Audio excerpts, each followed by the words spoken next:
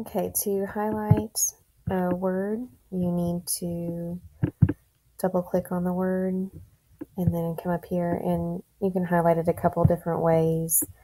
But I think what I'm going to do is just simply change the font color.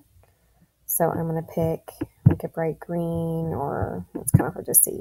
Maybe I'll pick a bright blue, and that'll be a word that I count as highlighted. You need to follow the instructions on the previous screen about how many to find, but just simply color them with a different color and do as many as you can. The more, the better.